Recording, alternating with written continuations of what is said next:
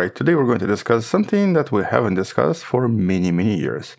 COVID. But specifically, we're going to focus on something that some people got affected by as a result of the initial infection. The idea that's sometimes referred to as the long COVID, automatically referred to as post-acute sequela of COVID-19 or PASC. Something that actually has become a bit of a global health crisis because a lot of people had these very bizarre, persistent symptoms, very often lasting months and sometimes even years after the initial infection. But even today, there is no exact definition or specific symptoms that everyone seems to experience. As a matter of fact, the list is very large and there seem to be a lot of symptoms affecting a lot of different body parts. But the main symptom most people experience seems to be fatigue. And so technically this is defined as a group of health problems that persist or develop after the initial COVID-19 infection, something lasting weeks, months, or years. And the thing is, some of these symptoms can be quite debilitating. We're talking about some of the most extreme tiredness imaginable, usually after a very simple physical or mental activity,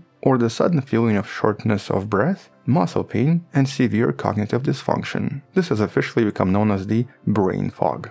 And well, as of 2025, researchers have now identified over 200 individual symptoms that have now all been linked to the initial COVID exposure. And the sheer scale of understanding this is enormous. As a matter of fact, according to current estimates, anywhere from 10 to maybe even 30% of everyone infected by COVID either have or will experience some form of long COVID, and as of today, over 400 million people have already been affected.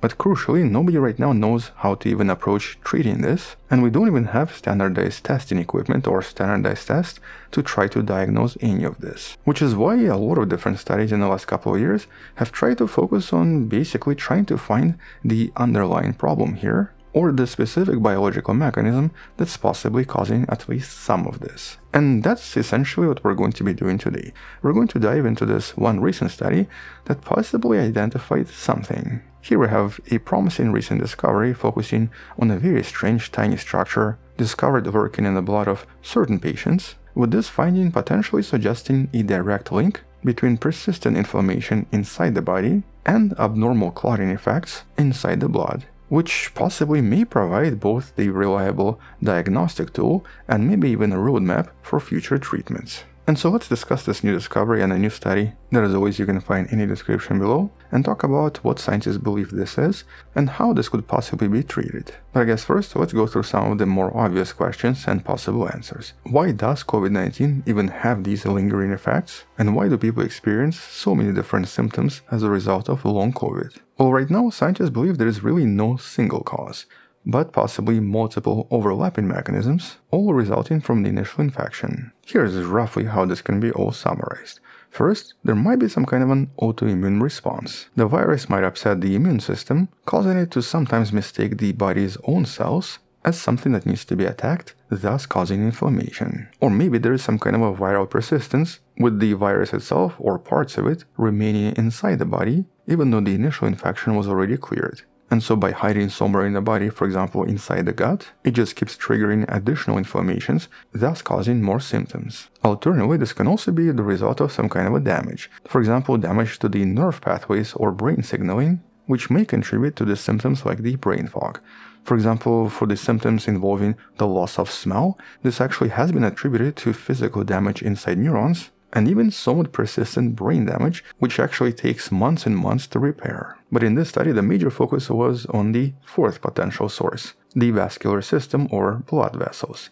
And we know that COVID-19 infection does increase the risk for serious clotting issues. So things like, for example, pulmonary embolism and deep vein thrombosis has a much higher chance of appearing even months and months after the initial infection, which suggests that problems with blood coagulation or clotting seems to contribute to the varied symptoms. There's quite a lot of physical medical evidence behind this, and quite a lot of studies that seem to suggest the same. And in some of the previous studies, scientists hypothesized that damage to the lining of the blood vessels may result in additional blood clots, thus producing symptoms. But this study focuses on something slightly different, the idea known as the microclots, possibly the result of some unusual structures inside the blood itself. Now, not so long ago, we've actually discussed microclots as a result of microplastics inside our bodies.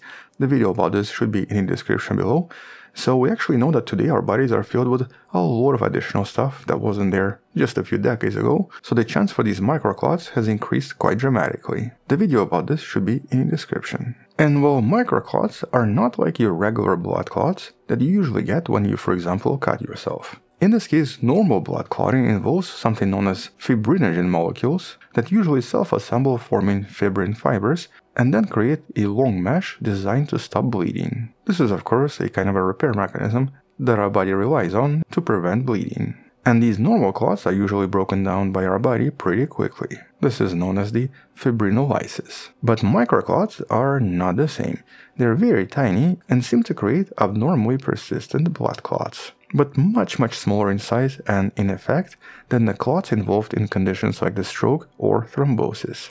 With most of these microclots also characterized by what scientists refer to as amyloid-like nature. Or basically they contain misfolded sticky protein structure, with the initial protein changing its shape and creating these very unusual structures. Structures that might resemble something like this. And this makes the resulting microclots highly resistant to being broken down by the body's natural processes, allowing them to clump together and form larger structures, and possibly creating blockage. And crucially, these microclots don't just contain fibrinogen, they also entrap various inflammatory molecules and proteins, including those that actively prevent clot from dissolving. And so here researchers show that the simple presence of the COVID's spike proteins, referred to as S1, is enough to trigger the formation of these somewhat bizarre structures and start making them more robust and larger in size. But I guess the question is, are these actually important for the long COVID, and could this be the actual source for many of these different symptoms? Well, we know that in healthy blood, microclots are extremely rare, but several studies using very precise detection methods now show that the total number of these microclots is dramatically higher in patients experiencing symptoms from the long COVID. And in one of the recent studies, the long COVID patients had a staggering 20 times increase in microclots compared to healthy individuals, with their clots also appearing to be much larger in size. And so now there's this new hypothesis. The hypothesis is that these small resistant clots seem to hinder blood flow through tiny capillaries, or very tiny blood vessels inside the body, leading to widespread issues like oxygen deprivation in various tissues, which may explain certain symptoms including fatigue and brain fog. But I guess the biggest breakthrough was actually in this study we're discussing right now. This study built on previous discoveries of these microclots and looked at another factor frequently associated with inflammation and clotting, specifically something known as NETs, neutrophil extracellular traps. And in case you forgot biology, neutrophils are a type of a very specific white blood cells. Here's actually a really cool image showing us the so-called blood cell family, with neutrophils being one of these. And so when activated, specifically during severe infection, they very often launch these NETs, essentially very sticky webs composed of their own DNA fibers and potent enzymes, meant to capture and eliminate any pathogen that triggered the infection. So this is something our body uses for defense all the time. And normally after doing their job, all of these NETs quickly break down, with neutrophils returning back to the dormant state. But uncontrolled excessive NET formation is also associated with various inflammatory diseases. And just like with the previous detection of microclots, here scientists also identified a very high concentration of these NETs, specifically NET markers, that was dramatically higher in patients with the long COVID compared to everyone else. With the main discovery from the study being a confirmation that microclots and NETs are not just somehow correlated, they actually seem to be structurally related or connected. Here microscopy analysis demonstrated that many of these NET markers seem to be physically embedded inside microclots, basically creating a structure that you see right here. And this structural association is critical. This basically suggests that a lot of these NETs seem to promote stabilization of microclots inside bloodstream and encourage their formation and their growth. And if the microclots are wrapped in this sticky web of DNA and enzymes, the body's natural ability to dissolve them becomes dramatically impaired. So essentially these structures can now persist much longer, with this impairment leading to even more of these microclots, which then possibly causes many different effects linked to the long COVID. So at least some of these effects might be the result of these bizarre microclots. And so in this case we have our first definitive evidence that shows robust association between specific biomarkers inside the blood and chronic effects caused by long COVID, with the discovery of this structural link being vital for at least two reasons. Both of them are very important: diagnosis and treatment. Because the levels and structural association of these markers are so different between healthy individuals and patients with long COVID, there is now immense potential for diagnostic testing, specifically by measuring concentrations of certain nets and the total number of microclots inside the blood. It's now possible to clearly establish if someone has long COVID just based on a blood sample. As a matter of fact, in this study, when scientists trained a machine learning tool to try to classify different samples of blood based on the presence of these nets and microclots, the accuracy was nearly 91%. And so there's a really high chance we now might have a way to diagnose this without just looking at the symptoms. This creates a very strong objective measurable signal that can dramatically improve diagnostic accuracy. But the second and the most important implication is treatment.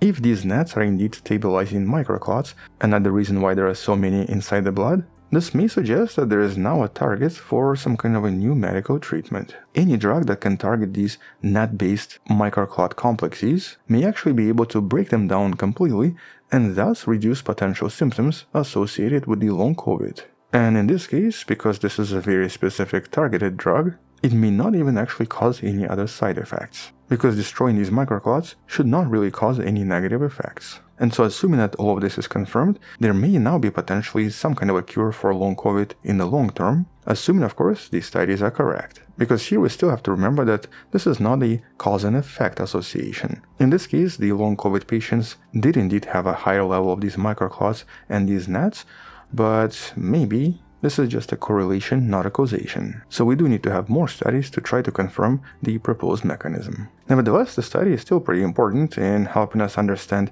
exactly what is happening with people that have long COVID. And myself, I actually know quite a few people around me that seem to be affected by this, and thus possibly offer some kind of a solution in the future. And so if this is indeed because of these very strange structures containing sticky nets and a bunch of other stuff that forms amyloid-like microclots, well then the next step is going to be to try to cure this with a targeted drug.